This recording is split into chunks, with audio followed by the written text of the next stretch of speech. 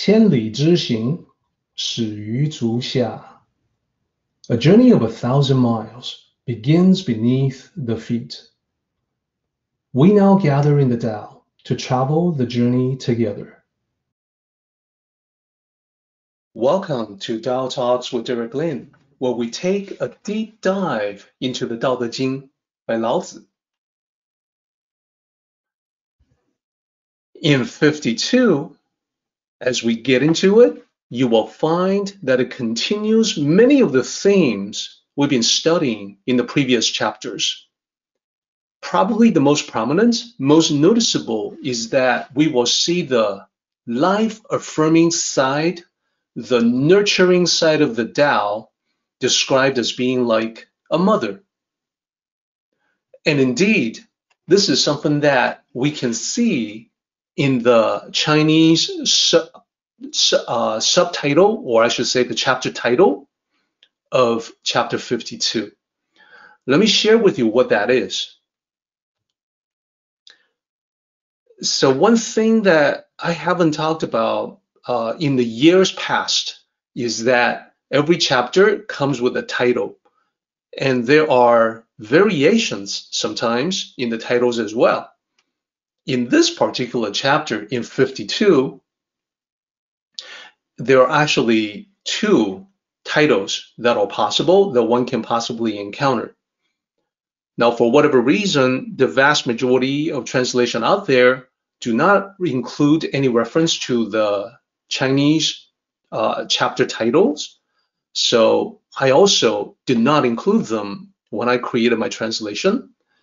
But it always seemed to me that if we talk about it, it can set the stage, so to speak, for what the chapter is going to be about. That is certainly true to this particular chapter. It has a title, as you can see here, Hold to the Mother. That sounds a little bit odd to Western ears. In the Chinese, which you see right below, 守母章, literally the first character is hold to hold on to. The second character, the character in the middle, literally that is mother. No real alternative ways to translate that. It's just mother. And then the last character there, the character to the rightmost character, that's just the character for chapter. So again, not a whole lot of different ways to translate that. What is the meaning when we say hold to the mother? Well, as we talked about just a slide back, the Tao has a nurturing, life-affirming aspect to it, and that is often referred to as the mother, mother of everything, mother of existence, mother of reality, the universe, you name it. So mother is actually synonymous for the Tao, even though the Tao itself is genderless. You know, it's not male or female. It encompasses all possible genders, male or female. It itself is genderless. We talk about it as the mother only because that is the closest approximation that the human mind can come up with. So, hold to the mother, it just means to hold to the Tao. If you prefer, you might say holding on to the Tao. So, Tao, in this context, is the source of life. What would be the children of this mother? We're going to get into that. One aspect of the mother-children relationship is to think of the children of the Tao as the myriad things. So that includes us. But it is not the entire scope. We're going to talk about the full scope after we take a look at the chapter itself. As usual, we're going to look at the chapter, reading it from beginning to end. 道德经, chapter 52. The world has a beginning. We regard it as the mother of the world. having its mother, we can know her children. Knowing her children, still holding on to the mother, live without danger all through life. Close the mouth, shut the doors, live without toil all through life. Open the mouth, meddle in the affairs, live without salvation all through life. Seeing details is called clarity. Holding on to the soft is called strength. Utilize the light, return to the clarity, leaving no disasters for the self. This is called practicing constancy. That is the translated text of the original 52. Now, as we're looking at both the Chinese to the left, the English to the right, we can begin to look for some repeating patterns to discern the hidden structure of chapter 52. Like all other chapters, this one is also divided into sections. Although just looking at the English translation, the divisions may not be immediately obvious as to where there should be. It's a little bit easier when we look at the original Chinese characters. Even for those who cannot read Chinese, we can still pick out the similar graphical representations, the similarities visually of the characters. So let me illustrate what I mean. As we scan from the first line downward, you should be able to pick out some similar characters that reiterate from line to line. In the same position, the same character recurring in the same position, and oftentimes the lines are the same length. As you look at the English and the Chinese side by side, you should be able to see the following. So the first obvious iteration goes from line 3 to line 6. As you can see there, there's the third character that's repeating itself. Now, oftentimes, Chinese is contextual, which means that the meaning can change depending on the characters around it. Now, it can change not in arbitrary ways, but in very specific ways. As I have said before, many characters, expressions in Chinese are gender neutral, and you don't know while it's being used what the gender ought to be. And it's no different in English. If I say teacher, well, that's not really giving a clue as to the gender of the teacher. Whereas if I say in English mother, then it's pretty obvious that the gender must be female. So an expression similar to teacher, like master, that in itself is also gender neutral.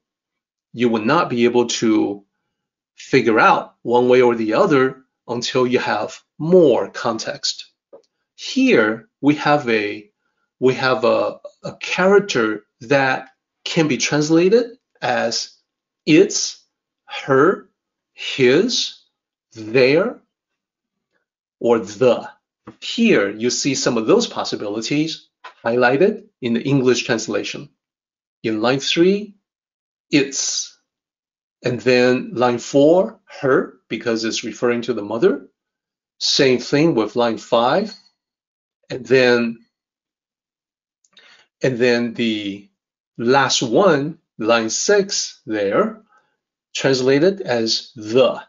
But it can also be translated as their, because it's a reference to the children, the mother of the children. So just wanted to make sure everyone knows that there are times when the same character is translated differently depending on the context. So now let's take a look at the meaning here. we start out in the beginning talking about the world has a beginning. You can say the world has an origin, the world has a source. Beginning, source, origin would all be acceptable translations of the very last character of line 1, the 4th character there. So we're talking about this source, this beginning, this starting point, this origin as the mother. Whatever is giving rise to the child is the mother. Then we go on from line 3 to line 6 talking about the mother, and then the mother-children dynamic. Then in line 7, we're coming upon a conclusion of this section of the Tao Te Ching, the first section, and it says, live without danger all through life. We're gonna dig into the details of that line when we do the line-by-line explanation. For now, though, notice how between line 7 and line 8, there's a distinct break in tone. From line 8 onward, it's talking about something different. Close the mouth, shut the door, live without toil, etc. And then following that, open the mouth, meddle in the affairs, live without salvation, etc. So it seems logical, it seems reasonable. I'm sure you would agree that we want to have a dividing line. This shows that we have lines 1 to 7 lines talking about the Tao as the mother. That if you hold on to the mother, that if you hold on to the Tao, you live without danger all through life. And we'll talk about what that means. Let's continue on with the sectional analysis to see if we can figure out where another section ought to be. So still looking at the same character that was highlighted, qi, we can scan further down and we definitely see that it is also reiterating in the section below, but in a different position, and the lines are different lengths. So lines 8, 9, 11, and 12, they're all 3 characters long, whereas 3, 4, 5, 6, they're all 4 characters long. Now for 8, 9, 11, and 12, it's the same character that is in the middle. And here, it is translated as the, and that is because there's no clear indication what its, their, her, his would be applicable. Therefore, the generic the is fine. And the English word the itself can be rather versatile, that it allows us the flexibility to apply these statements to different contexts, like you, me, other people, everybody.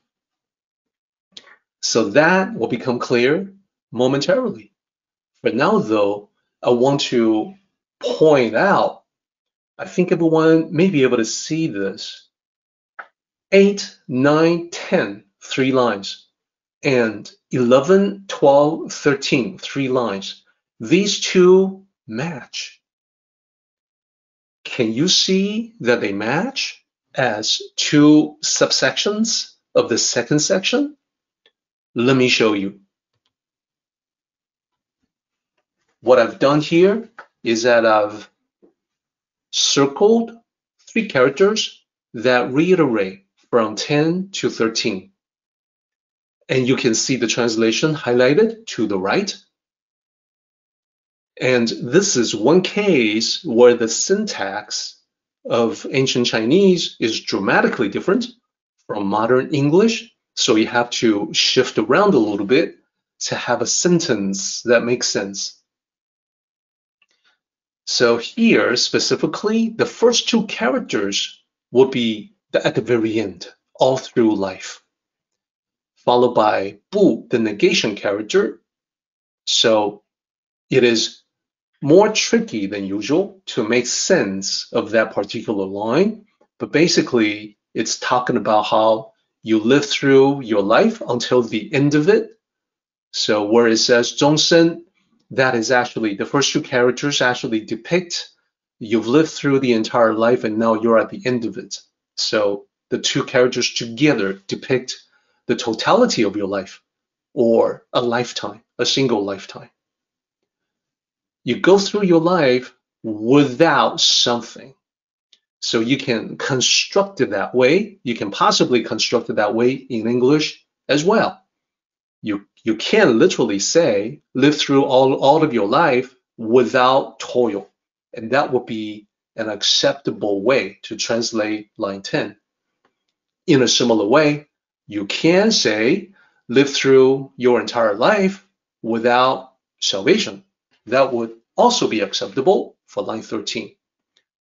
The bottom line, though, is that when we compare them like this, 10 to 13, 10 matches with 13, line 9 matches with line 12, line 8 matches with line 11, we actually have a section here that is composed of two subsections.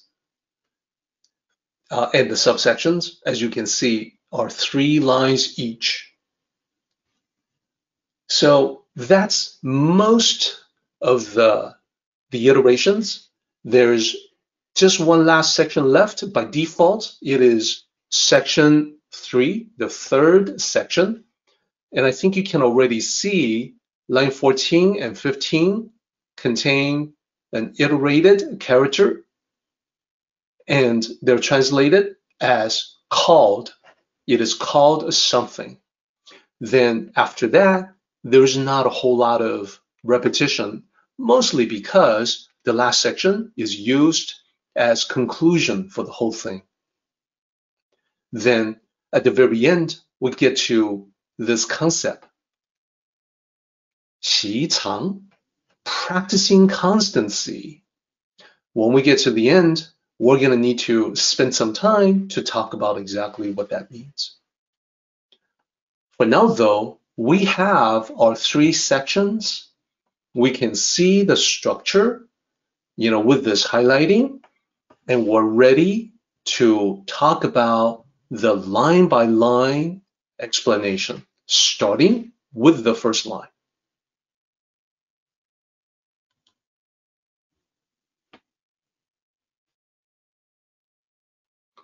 So first of all, the very first line says, the world has a beginning. As I mentioned, the character for beginning can be starting point, source, origin, etc. So the meaning is that the world is alive. It's a living thing. Now, let's go a little bit further into the translation and the explanation to talk about how this makes sense. First of all, let's keep in mind that in ancient times, the ancient sages did not have science as we understand science today. Therefore, lacking the scientific method, the scientific thought process, the ancients did not know exactly how the world began. They could intuitively, they could reason their way to the conclusion that, well, everything has a beginning. We look around the world, everything we observe has some kind of beginning.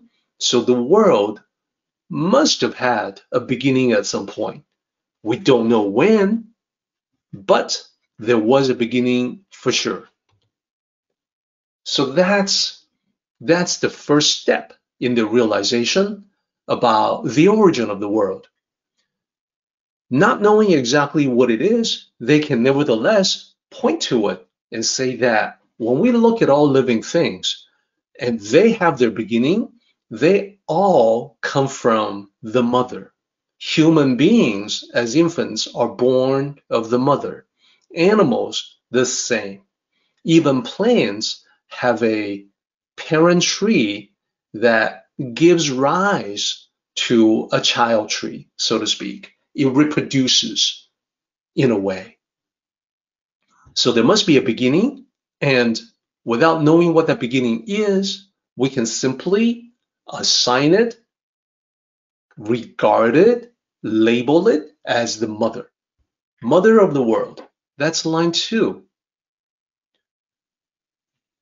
So let me point out some characters here. The third and fourth characters, that's 天下. That means all under heaven. That means the world. And then the last character is the character for mother. So to say 天下母 means the mother of the world. So here the main point is that the beginning, that's the last character of line 1, is thought of as the mother. That's the last character of line 2. And you're going to see this idea repeated again and again, and it will be applied to everything. So here we are. Creation of the world is equated to the birth of a living thing. And this could be puppy, kitten, baby, human baby, etc. Now, today, when we look at this from modern perspective, we definitely have a lot more knowledge and ideas about the world as a living, breathing entity. So with the benefit of science in modern times, we see the world as a living thing. It's got many of the characteristics of the living things, so we can definitely see where the ancients were driving at. But let's explore their thought process a little bit more. Remember, the ancients are now pointing at the world, saying it's alive, therefore it must have been born once upon a time. So where does that take us in terms of our thinking process? Line 3, having its mother.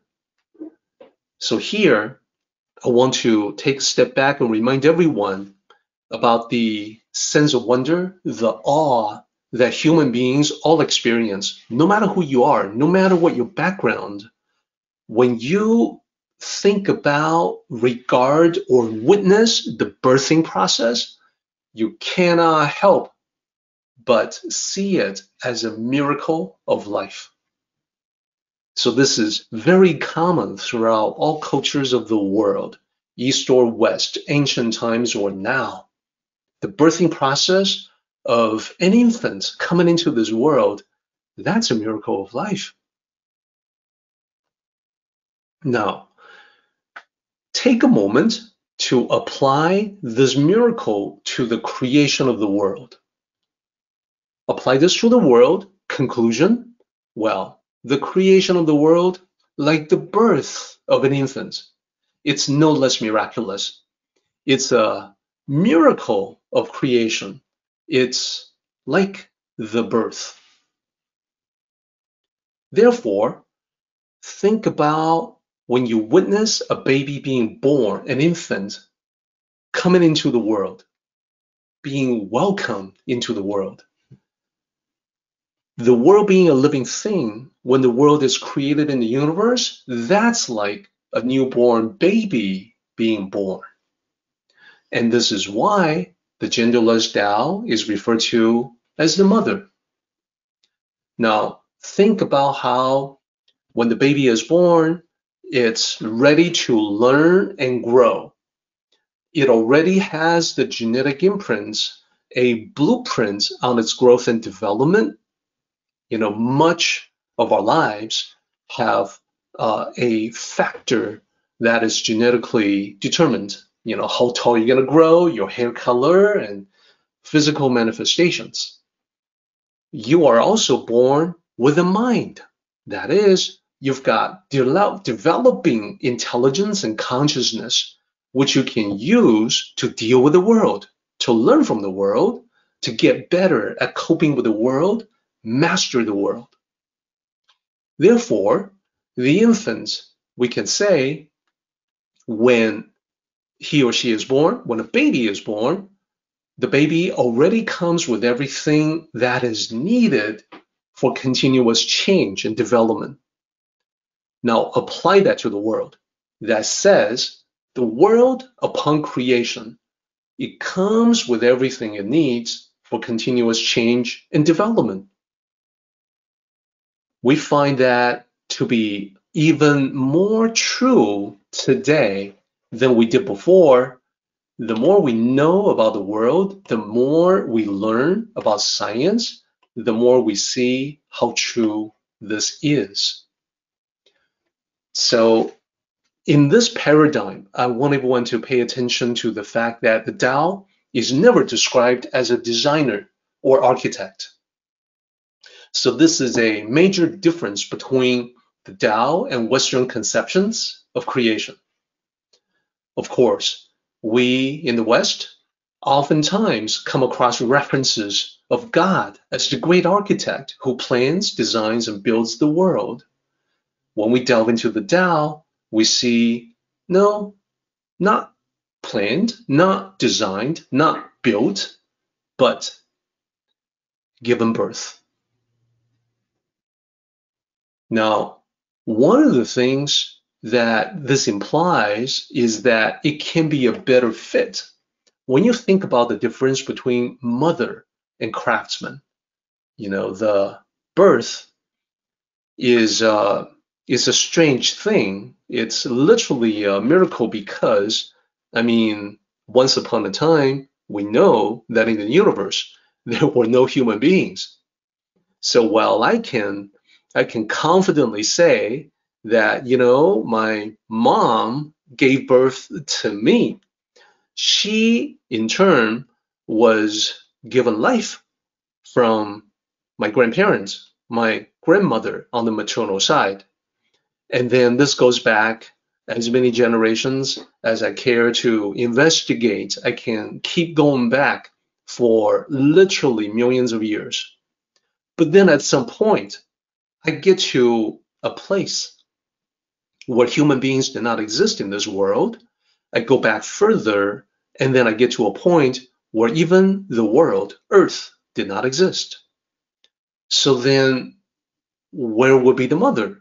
Well, the mother would then have to be nothingness. So ultimately, everything came out of the void of nothingness in that paradigm. Whereas in construction, when you design, plan, and build something, notice that it's built from raw material. You end up with a finished product, and you've got some leftover raw material. That's different. In construction, you start with something, you end with something, the finished product.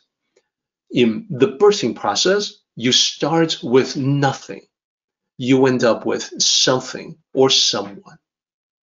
So be mindful of the difference. Now, let's explore this thought process a little bit further. I have some ways to summarize how it was in ancient times. This is how the ancient sages looked at it without the benefit of modern science. So first of all, they noted all living things were born. That's the character for the Tao that you see here. And it just means that whatever it was that served as the source of everything, we'll call it the Tao, because continuous creation seems to be the universal way, and Tao is the way. They were born, all things were born, and they grew. They grew by virtue of being alive. Hence, the character to use there is de, that's the character for virtue. So, by virtue of being alive, I'm talking about the life force that drives all living things to learn, develop, grow, etc.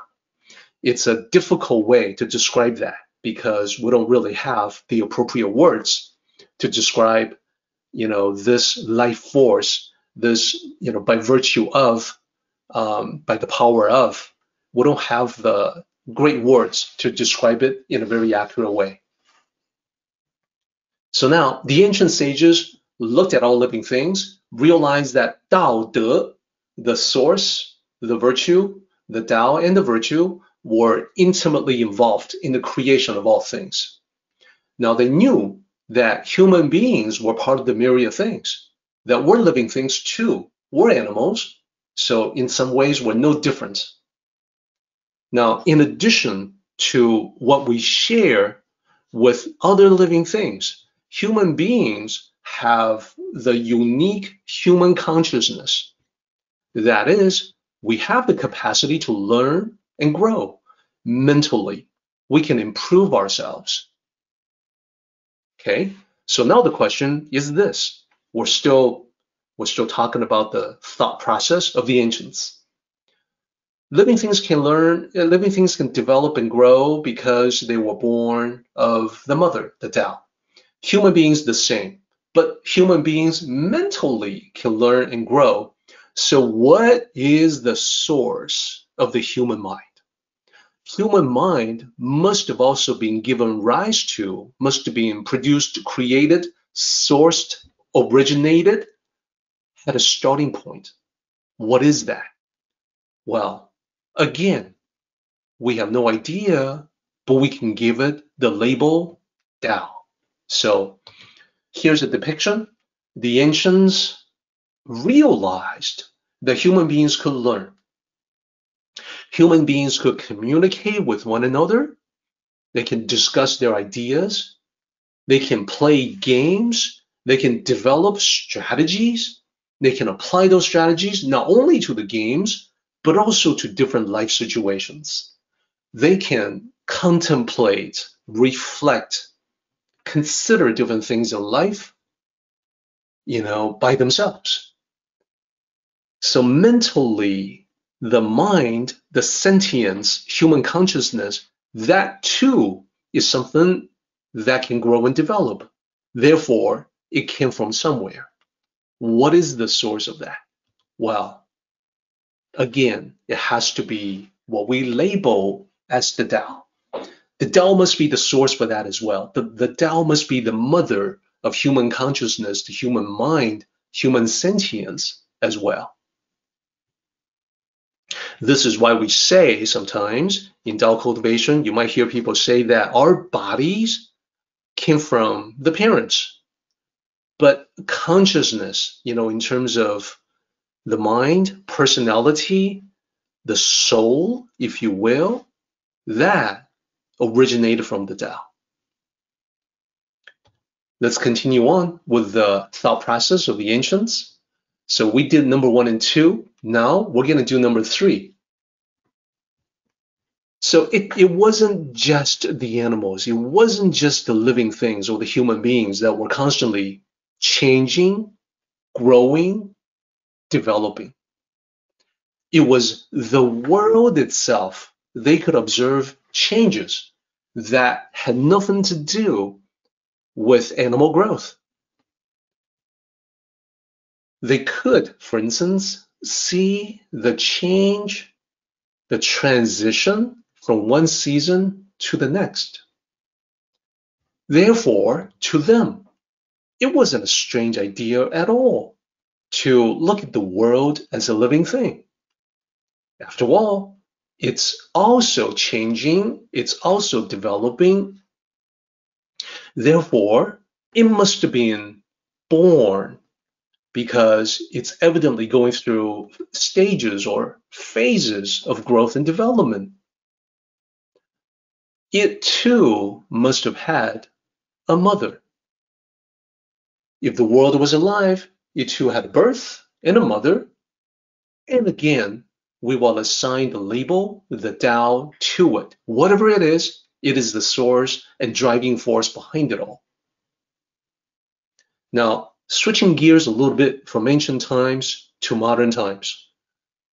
As we are assisted by our understanding, knowledge from science, we can see more evidence that the ancients were on the right track.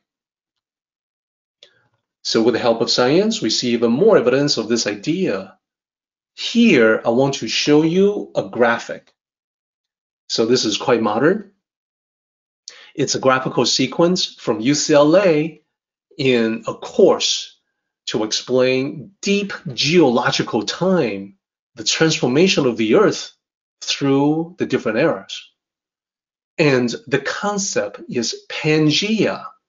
Pangea is the supercontinent that the Earth started out with 250 million years ago. The Permian Age. It has gone through consistent, continuous transformation very slowly through ecological time. So then, after 50 years of transformation into the Triassic, we see some change. We see the supercontinent beginning to split apart.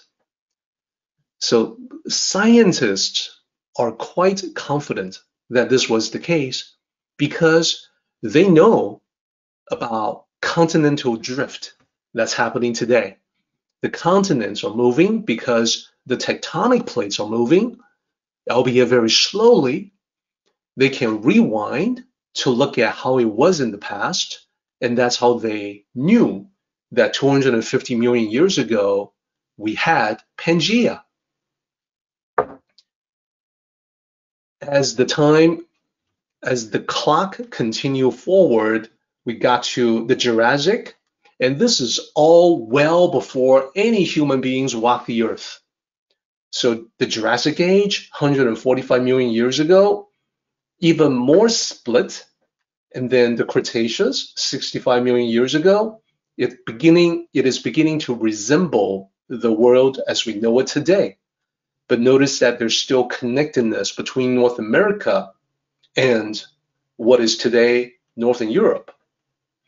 And during that time, the connection between North and South America was submerged. Then at the bottom, you see present day, and that's the globe that we recognize. That is the world in which we travel. So then, obviously, it's not just the changing of seasons. The world is sort of like a person having gone through different stages of growth, having changed in the course of time, and continuing to change, continuing to grow and develop. So in the distant future, tens, hundreds of millions of years from today, we can expect that the shape of the continents will look even a little more different than what we have today. So the world is one thing. And let me ask everyone to also think about, turn the attention back to human beings again, but not individual human beings. I want to ask you to contemplate the growth of the human species. Think about the human species as one living thing that has also developed and changed over time. And I'll use this graphic here to represent that. So there's ample evidence for evolution, transitions having taken place. This is the representation of that. Well, what is the origin of that? What drives it? Again, the conclusion that we can have, no different from the ancients, is the Tao and the virtue, the source, the origin, and the driving force. By virtue of the human species itself being a living thing, it's going to change and grow and develop. So this is how modern thinking is compared and contrasted with ancient times. Now I think we're ready to talk about some additional concepts. And here's an important one. In line 4, I want to begin with the last character there, 子. The pinyin, zi. So a native speaker might say z, something like that, close enough, 子. What does it mean? Well, in the context of this chapter, it means children or offspring. The children of the mother is what it's saying. It's in that context, it is often used with another character. So here's an example, 孩子 means child. So these are iterated characters. Both characters mean child. So together, it takes the contextual ambiguity away. So clearly it's talking about child, and if plural, then children. Now, that's when it is used in this context. I want to point out, though, that this character is exactly the same as another character that we use in a different context. In Pinyin, it is ZI. In the older Wei-Giles romanization, TZU. I know people pronounce it like Zu sometimes, but it's actually Zi. Whatever romanization system you use, it's supposed to sound the same, like the original Chinese. And this is exactly the same as the second character of Laozi. And this is where a lot of people in the West are misled into thinking that, oh, well, Laozi, the first character means old. The second character means child, as you have here. Children, offspring. So Laozi, old child. And I want to let everyone know that is not the case. That is actually wrong. In the context of Laozi, it means master or teacher. When it is used in that context, it can never mean child, not even a little bit. So I got one more slide to conclude this topic. Let me show you what it looks like.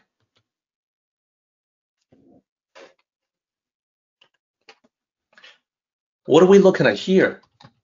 Well, I know you, a lot of people tuning in don't really know Chinese. That's okay. Look at the English. You're going to see familiar names. Laozi, Zhuangzi. Then we get to Confucius and Mencius. Let me explain the English a little bit.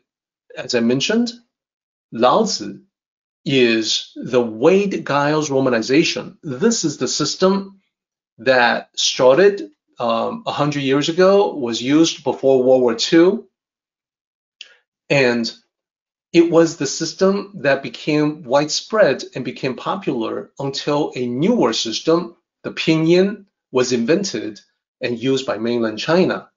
So they're both depicting the same characters in the original. Laozi, Zhuangzi. And then in Pinyin, you'll see the Z, the ZI there. So Laozi, Zhuangzi, they're supposed to sound the same. So just the romanization, the spelling that is different. Now, Confucius and Mencius are not Wei-Giles romanization. These were the original names that was given to these ancient sages by the visiting European missionary in ancient China. When European missionaries first arrived in China, this was at a time, historically, as was the case through most of Chinese history, where Confucian teachings predominated. So when they arrived in China, the missionaries discovered that people were constantly quoting these sages, Kongzi, Mengzi. So they gave them names according to what they knew, which was Latin. So Confucius is a Latinized name of Kongzi. Mencius, a Latinized name of Mengzi. But that's the origin. So prior to standardization of the Pinyin system, these were being used sort of mix and match. So the original Laozi, Zhuangzi, Kongzi, Mengzi, you're going to see when I lay it out like this, it's very evident, it's very obvious that the second character is the same for all of them. And it's translated the same way for all of them. And mostly the first character is the surname of the sage. Therefore, I think it makes sense for me to tell everyone that in ancient times, Zi was often used as an honorary title. And as you see in the big title for the slide here, the meaning was master or teacher, like a spiritual master, master of teachings, the teacher. honorary title. And when used this way, I think now it makes sense to you. It could never mean child. So when somebody says 老子 means old child, that's wrong. It's old master or old teacher. If you buy into that misconception, and this is one of the most widespread misconceptions in the West, then you would also have to consider the possibility that 庄子 was the Zhuang child. That's ridiculous.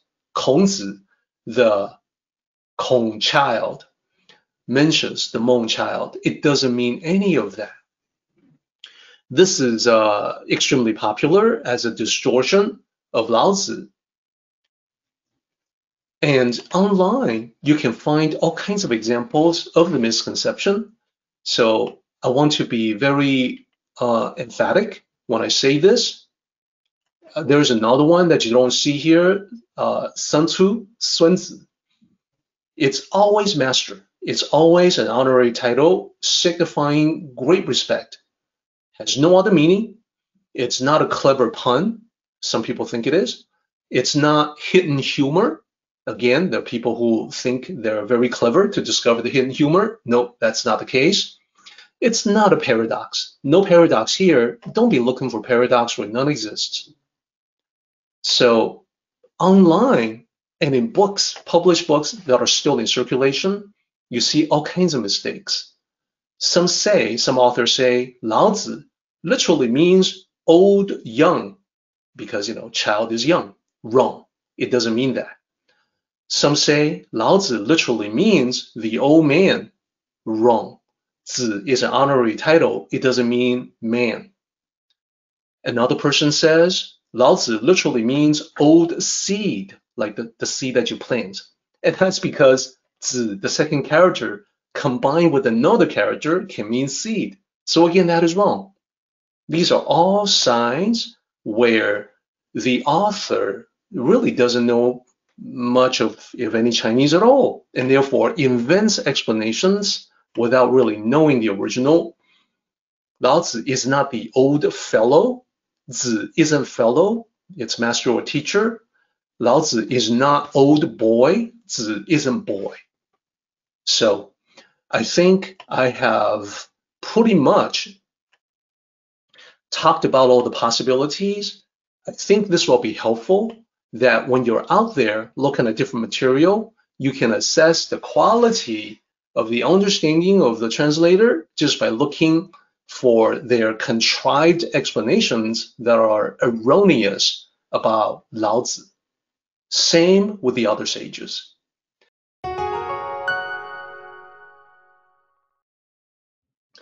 So before leaving this slide, let me just provide one thought, one remark, one opinion. I like presenting information this way because it is so simple that anyone can look at this table and grasp the meaning immediately. Looking at a table like this, it makes it very obvious, super obvious, that all this stuff about Laozi being the old child or the old boy or the old son is simply wrong. Continue to the next slide. Let's go back to the context of Zi as children. So let's be clear. What are we talking about when we refer to the children of the mother being the Tao? It includes the world itself, as we have just talked about. Everything. And here I'm talking about living things as well as the non-living. And if you wonder what I mean by the non-living, well, I can point to, perhaps a rock. It's not something that grows like animals or plants, but it's among everything. I also want to include humans and human consciousness. We are, of course, part of everything. We're not apart from that. I'm just singling out humans because I'm biased, being a human myself. I want to put a focus on the human beings, life, living things, because I am human and I am alive. I also want to put an emphasis on human consciousness because I think, therefore I am. Now, Lao Tzu makes the point here is that when you understand the mother, which is the Tao, you understand the children, which is all of the above. So some examples, like you can apply the circular movements of the Tao universally. Lao Tzu has said that the movements of the Tao is the great circle, and he talked about this in a bunch of different ways. So we can apply the circle to all the children of the Tao. For instance, one of the insights is that while the world follows the patterns of the Tao because the Tao is embedded everywhere in nature, therefore, circular patterns like the changing of seasons and the transition of day to night back to day again, circular.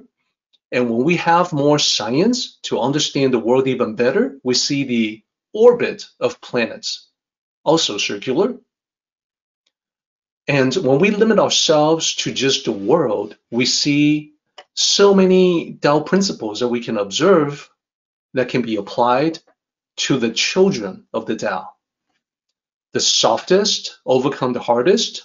Water dissolves rocks. Living things are pliant. Dead things are tough and brittle. Understanding the Tao allows us to understand living things, life and death. Understanding the Tao also helps us understand one another because we come from the Tao. There are certain things about us that are just the way we are. That's just the way human beings are. And when I say the way human beings are, I'm saying the Tao of humanity. We also go through cycles and phases in life. So we're not so different from nature, the changing of seasons. We talk about the seasons of life. And, sometimes we even use the day-night cycle to describe age. Think about when we refer to the twilight years of one's life. That's part of the day-night cycle. And when we look at human interactions, the way we deal with one another, the way nations deal with one another, diplomacy and negotiations invariably turn out to be more useful, more beneficial than warfare and aggression. Why is that? Well, understanding Tao tells us that the soft overcomes the hard. Therefore, it is ultimately peace that will overcome violence. And it is when we deal with one another, when you think about your friends, the people that you depend on, your loved ones, it is always the intangibles that outweigh the tangibles. I mean, at the end of the day, the friendships, the connections, the relationships, these are intangible. And yet, they eventually, it will dawn on all of us that these are more important than the tangibles in life. And when I say tangibles, I'm talking about materialistic objects, things. Materialism. So these are all examples of applying the principles of the Tao to the children of the Tao. Only when we fully understand the Tao can we apply that understanding to everything all around us, which are defined as the children of the Tao. Let's move on.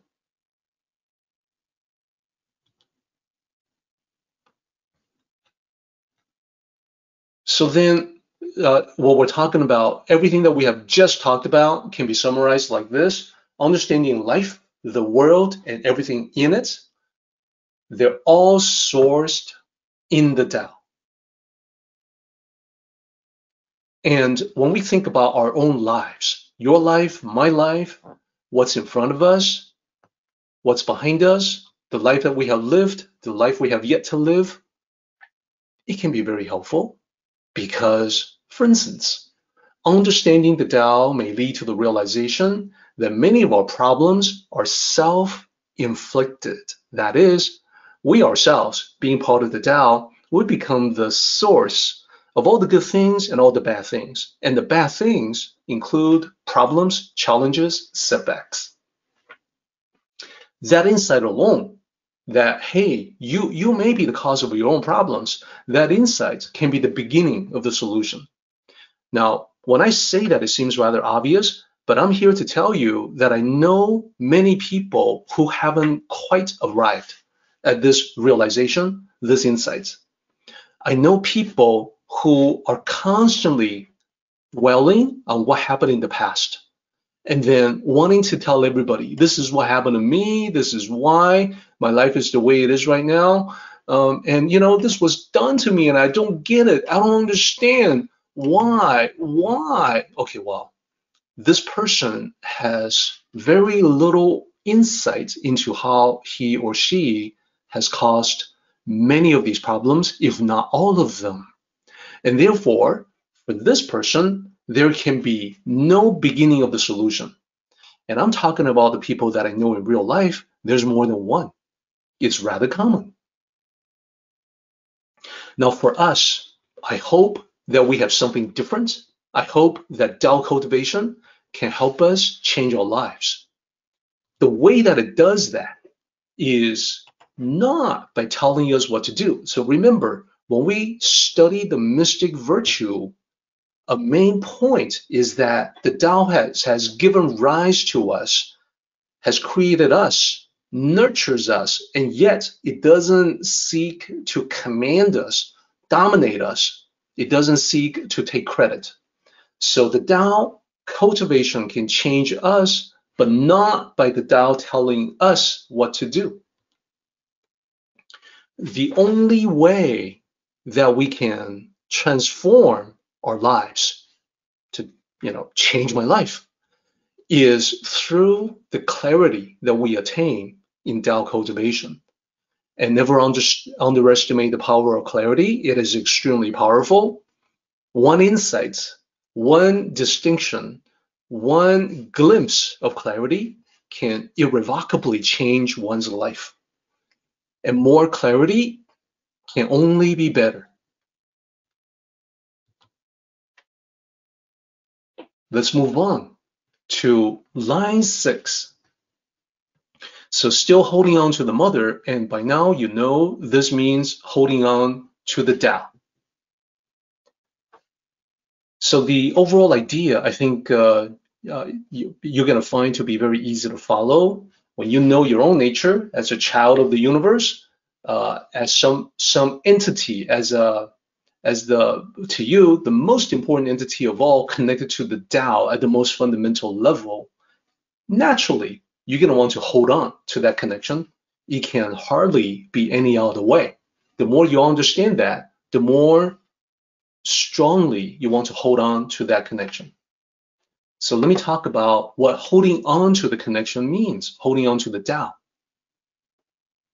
Holding on to the mother is to hold on to the Tao, and this means, number one, hopefully what we're all doing, following your personal path of cultivation. That means, the journey of 1,000 miles, one step at a time. We're digging a well that will provide the water of spirituality, and we need to dig that well a little deeper every day. So that's first and foremost. Tao cultivation is number one. Number two is how we live day to day as we're cultivating. We need to relax into the flow of everyday reality. Here, I want to be very clear that when I say relax into the flow, I don't mean let the flow of everyday reality push you around. That is a more passive mindset. What I always advise people is to recognize the flow, see what the flow is doing, and then use the flow for yourself. work with the flow so that you can take advantage of its power.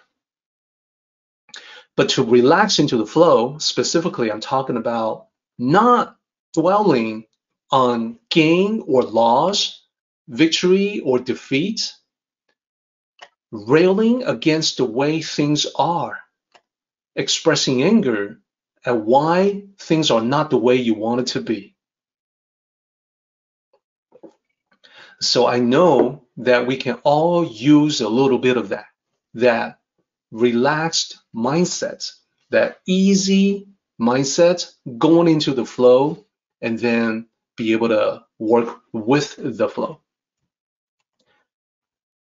And this is the reason why I'm always careful when I say, when I use an expression like go with the flow, because I realize that it can lead to some misconceptions. Number 3, turning the focus inward. This too is fundamental. This too is basic. Without benefit of spiritual instructions, many of us may be focusing externally to the world at large. And it's not a surprise because that's what we've all been taught as we were growing up. You know, we find out the world is instructing us that, you know, our purpose is to follow a set pattern. You know, there's schooling, there's getting job or getting work, there's you know, finding someone, start a family, etc. The instruction from the external world is very externally oriented. It's all about your attainment in the material world. Wealth, recognition, fame, etc. The radical thinking from the Tao perspective is the other way. No, not the external focus, internal focus. Look inward. There are so many answers that we've been neglecting just because we haven't looked internally very much. And there's an infinity in the connection internally with the Tao, and it deserves our full attention. Lastly, external again, and that is our interactions with other people. We're all here for ourselves and for one another. It's easier to understand when we realize that fundamentally we're all connected to one another at the most fundamental level imaginable, which means, in a real sense, we are one. Therefore, helping others is no different than helping ourselves. From that perspective, thinking about working with, assisting other entities, other human beings, is no different from number 3, turning the focus inward and going from the powerful connection that we do have on that fundamental level. So let's move on to line 7. Live without danger all through life. So what I'm doing first is that I'm isolating the last character there, die. The meaning of that character is dangers. In this context, it's the quote-unquote dangers are all about the problems, the challenges, the setbacks that we encounter in life. Now, the other characters also deserve some attention.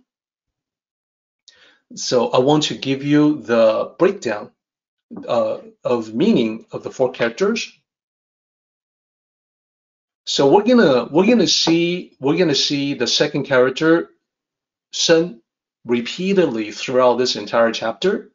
It can mean the body, one's self, or one's life.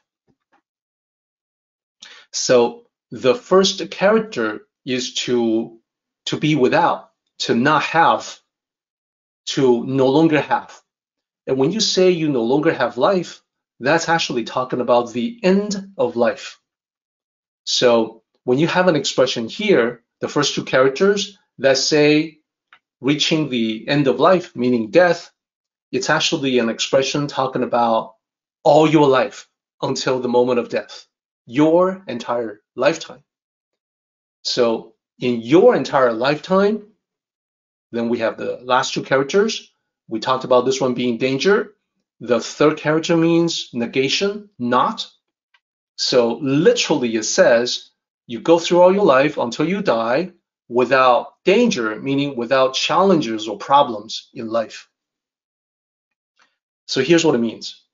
If you understand the Tao through everything, because everything is the children of the mother, which is the Tao, then you will naturally hold on to the mother, which is the Tao, and never have any problems until you leave this world, until the end of your life. Meaning all your life, you're going to be living the easy Tao-centric life, one that is full of joy and grace and effortless excellence. So that's what Lao Tzu is trying to say. It's important to know the children and hold on to the mother. Now, he's going to be very specific on exactly how we can do that. And this is where we get into concept-heavy part of the chapter. Prior to this, we're just establishing that the Tao is the mother and that the mother has children, which includes the world, all living things, human beings, human consciousness.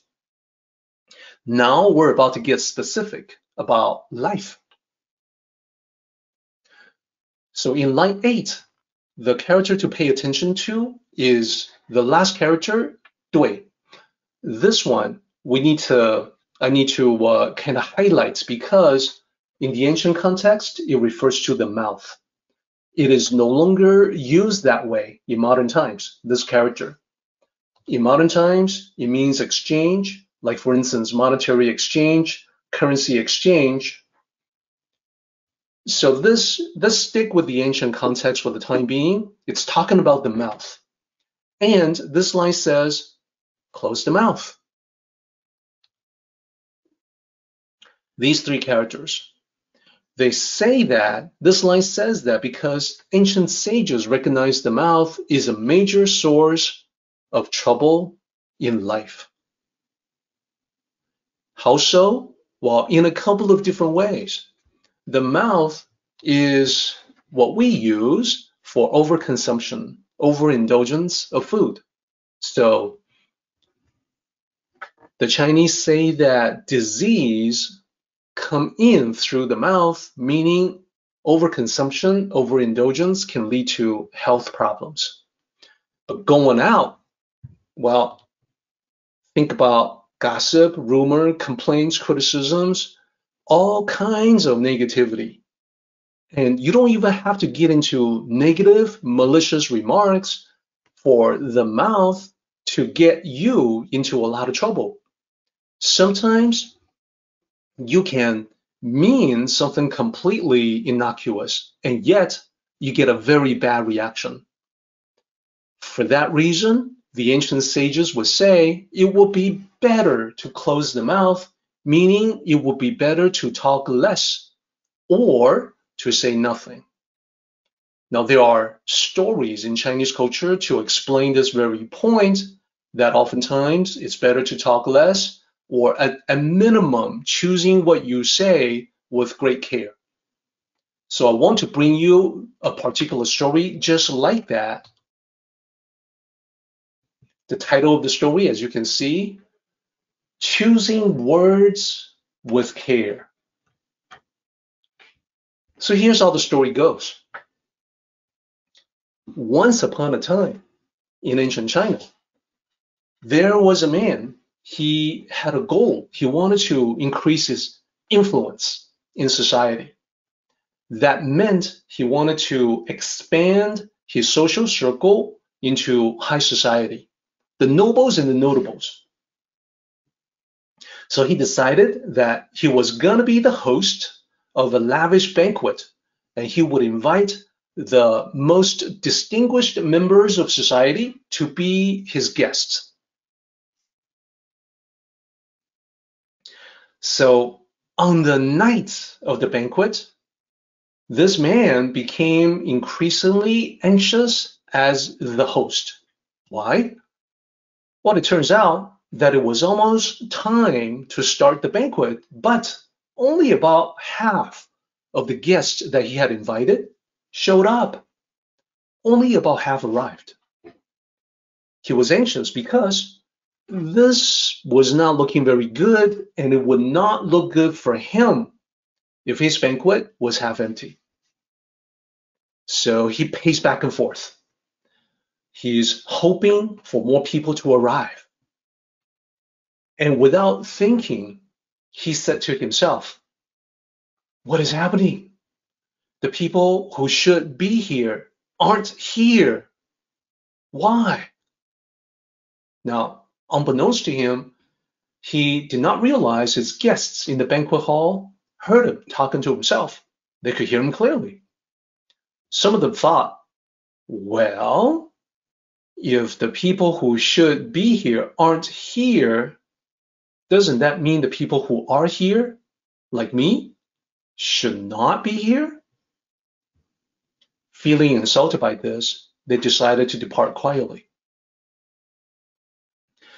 After a moment, the host looked around and he suddenly noticed he had even less guests than before.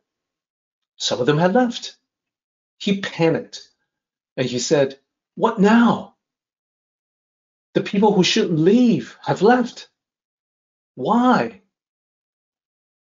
Again, this was heard by his remaining guests. And they all thought, well, if the people who shouldn't leave have left and I'm still here, doesn't mean that I should leave?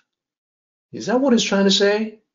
So, like the previous group of people that had already left, they also decided they wanted to be somewhere else. So, most of the guests had all left. Only one guest remained. It was a friend of his, a friend of the host. They both looked at the empty banquet hall, and it was a most embarrassing sight. So the friend tried to console him. You really should think about what you're going to say before you speak up, especially with this group of people, he said. You know, they're not as understanding as I am. I know you. But what you say to them, if it's something wrong, it can be really hard to take it back. So the friend thought that the host would thank him for this advice. Instead, the man wailed. He said, no, I didn't mean for them to leave, not them. His friend took offense at this. He said, totally, I see. You did not mean for them to leave, so you meant for me to leave. Is that it? Very well. It shall be exactly as you wish. He turned angrily. He left without another word or a backward glance. So that is the story of what I call choosing words with care. It illustrates how the mouth can get us into trouble. So let me see if I can highlight the points. This is all related to the line, close the mouth. Why close the mouth? Well, as you can see, because the mouth can be the source of misfortune. What we say can be the cause of disasters, even if you don't mean it, or your intentions are good. What we say can cause the opposite of what we intend. Because that is the case, when it comes to talking, oftentimes less is more. So you see, the more we think about it, the more the advice from Lao Tzu makes sense. If you cannot keep your mouth shut, you're likely to create all kinds of problems for yourself. It will be better to say less or nothing at all. Now, I want to flip this around the other way and consider our interactions with other people. This is applying the story to us as we deal with others, as we talk to other people. Can we all be perfect in our communication? Probably not. So let me point this out. There's going to be some times, in fact, I think a lot of times, when we overthink what other people have said. They might have said something carelessly. They might have also, like the host in the story, said something without thinking. And nowadays, we would use an expression like, oh, he said the quiet part out loud. He shouldn't have said that, but he did, right? And it can be humorous, as it was in this story. This happens, it's a part of life, it's something to be expected. So we can overthink what others have said. Now, the reminder for us is that, well, we too can be rather thoughtless in our expressions. And this is why I decided to give the story the title, Choosing Words with Care. And sometimes consider the possibility that not only less is more, but also perhaps silence is golden. That if I say nothing at all, I may actually improve my situation. Because for sure, if I say something that causes problems, I may be digging a hole deeper for myself. When that happens, the only cure, the only solution is to pause, is to stop digging. So with that, with the end of that story and our discussion thereof, I see that we are approaching the end of our time together today. So I don't want to go too much further into this chapter, but instead I want to bring up the summary. Today we have talked about how the Tao can be seen as the mother. So I want to hang on to that, and I want to make that the focal point of our summary today. You can probably tell that there's a lot more that we can talk about with this topic. You know, some of it humorous, some of it instructional, some of it as a warning to our lives. I'm very looking forward to that, you know, in our next discussion. For now, let me use this as a summary. What you see here, the Tao is the mother of everything. On the right-hand side, you're going to see some Chinese characters. 天下, that means all under heaven or the world. And then we have 万物, that means 10,000 things, or more specifically, the myriad things, all things, everything. And then at the bottom, 人, that's human beings, that's you and me. So the Tao as the mother of everything includes all of that. Therefore, in summary form, I would point out the world is a child of the Tao, just like you and me. The world originating from the Tao is sacred, again, just like you and me. The world has a sacred journey. It's going through growth, changes, development, just like you and me. We have an obligation toward the world just as we have an obligation toward our own destiny. Then, let's also not forget the myriad things. All living things partake in the Tao just as we do. They have their own connection to the Tao. It's a different kind of connection than our connection, but they have their connection nonetheless. Therefore, extend our circle of compassion. Think about pets, how we love them. What we have done there is that we have extended our circle of compassion from friends, family, loved ones, to pets. We regard them as a member of our inner circle. They're like family to us. Absolutely nothing wrong with that. My encouragement is for everyone to consider extending that circle of compassion even more. Think about all the creatures out there, great and small.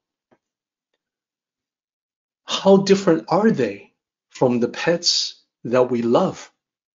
Which ones among them can we not be friends with?